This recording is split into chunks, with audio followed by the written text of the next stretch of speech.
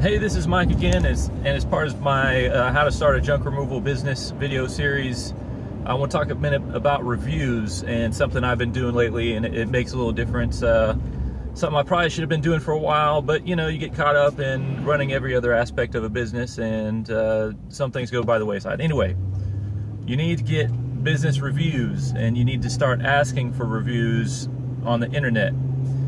So after every time you've helped a customer and they seem happy, and they shook your hand and they asked you to marry their daughter or whatever, once you get off site, make sure you've got their phone number and text them a link to leave your review. So anytime I drop off a trailer or I clean out a house and the people seem happy, I'm going to send them a text message that says something to the effect of, "Hey, this is Mike with Snap Junk Removal. Thanks again, exclamation point. If you were pleased with the level of service, please leave a review at," and then it's a link that they can just click and go leave a review real quick. Typically, the link I'm sending out is to Google, because obviously Google is the biggest deal as far as search engines, and it's where a lot of your people are going to find you in the first place.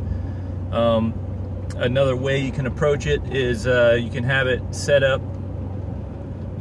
to send a review link every time you send somebody a receipt via email or text message. I prefer to send people, you know, digital receipts as opposed to writing one out.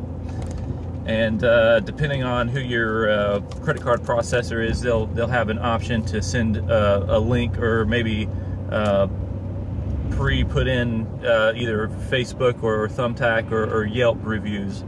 I know GoPayment has that feature, so that's another way you can get reviews. And you know, I can't say exactly what percentage of my customers end up coming from reviews, but it definitely affects it some, because I have people tell me verbatim, "Yeah, I was looking and you know, you've got the best reviews, so I figured, you know, I was going to call you as opposed to somebody else." So you know, at least once a month somebody's telling me something like that, so it makes a difference, so you should look into it.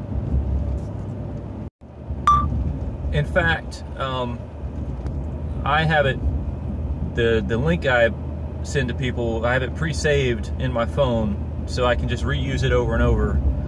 So I just, you know, kind of go through the options of what I can paste, and I paste it every time. That way I don't have to sit there and type it out, obviously, because the link's going to have a whole bunch of numbers and stuff you're not going to be able to remember.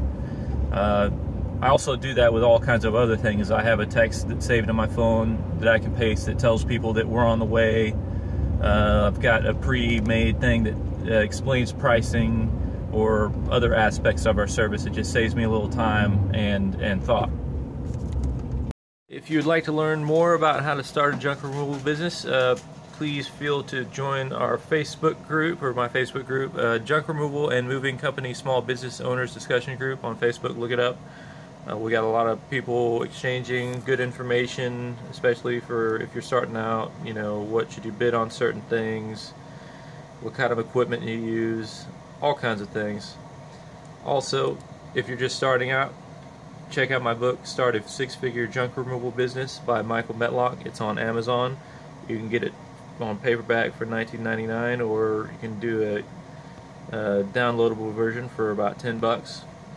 And finally, if you need business decals, logo decals, vehicle graphics, lettering for like the side of your vehicle, the vinyl lettering, bandit signs, window graphics, card magnets, or other things, go to stickerchickdecals.com, and you can get her to make some cool stuff for you. I get all my promotional products from her.